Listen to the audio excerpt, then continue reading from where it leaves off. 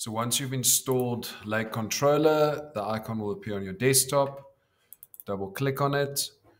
It's going to ask you to select the network adapter. So whichever adapter you've used to connect to the amplifier, either it be wireless or network cable, so a LAN cable. For this, I'm just going to use the offline version.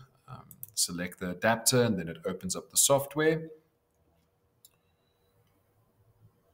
On opening the software, it's going to ask you, do you want to recall the last system? For this, we're not going to. We're going to start with a blank configuration. The connected amplifier will appear under the modules tab at the bottom here. Just click on it. In the blank space, this is where the online amplifier will appear. For this, I'm just going to use a virtual offline amplifier. Double click on it, drag to the right until you find the selected amplifier. For this, I'm just going to use the PLM 14000. When you select it, two gray dots appear and click on the blank screen. So now the two modules of this amplifier is loaded on the screen. Now to load an EAW Greybox, you need to have EAW Pilot installed and all the Greybox files installed on the computer, because we will be pulling those Greyboxes into Lake software. Select one of the two modules, go to Module Store Recall at the bottom. Now this is where we're going to have to go into the computer hard drive to go look for the modules. This is normally where the Lake Load library is also accessible for all the different brands, but we want to go into My Computer, into the C drive, click and drag to Program Files x86, then click and drag until we get to the EAW folder. In the EAW folder, double click on the data folder and select the UX8800. So double click on that. So here's all the EAW Pilot Greybox files. We can now just click and drag until we get to the SB. Then click and drag until you can find the SB that we need. In this case, it will be the SB1001. I've got revision A, revision B, and revision C. I'm going to load revision C at the bottom here. Double click on it. It's going to ask you, are you sure you want to recall? We go yes, and it automatically opens up the output configuration window. So this is the Greybox, and these are the two outputs of the amplifier. If this was a 4-channel amplifier, there would be 4 outputs. For this, we just need to make sure that both outputs are yellow, which then means that both outputs are sending the Greybox file out. We can go out of this. And we can also go out of Store Recall. You'll notice that the two modules have been merged into one module. This is because the EAW Greybox takes up more processing power and it requires both modules for processing. In this menu, to now do the I/O configuration for input, we can go over there.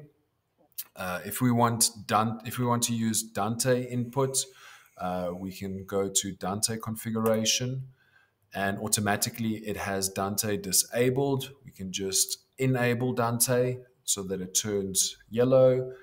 We can adjust the sample ratio, 48 or 96. We can choose what will be the preferred clock master. So if this is selected, then the Lab.Gruppen is the clock master. If you have a console or something that you rather want, then have this unticked. Can go out of here. If we want to use AES, there's some AES options here for AES termination. So terminated, not terminated.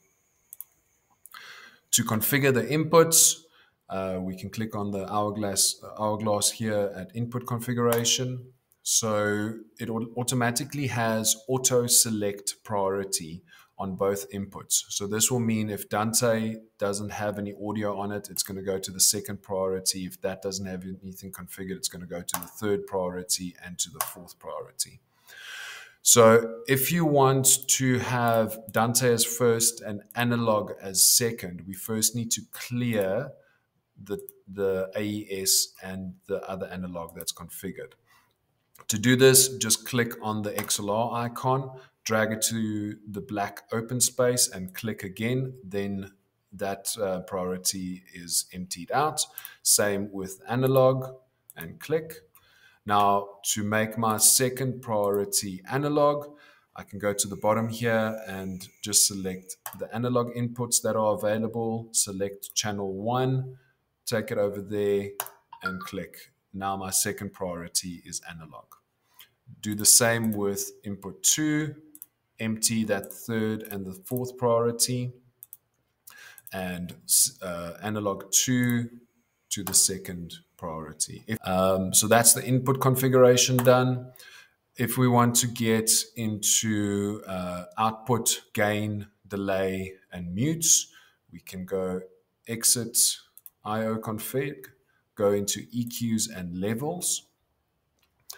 So here's a EQ window for this module. Here's a parametric EQ window. If we want to do any EQs here, we can just click and drag on the filters and they will be dropped into this window over here, and the boxes at the top select the different parameters, and we can click and drag to manipulate these filters.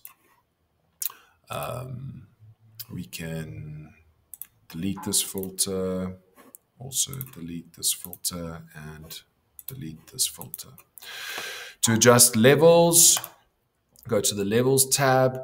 When loading a EAW Greybox, it automatically mutes the output.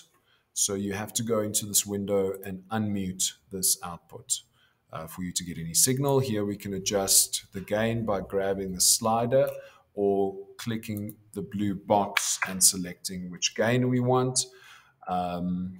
We can also adjust the delay on this output or on this module by selecting delay, and then same, can grab the fader or just type in the delay that you want. And that's about it.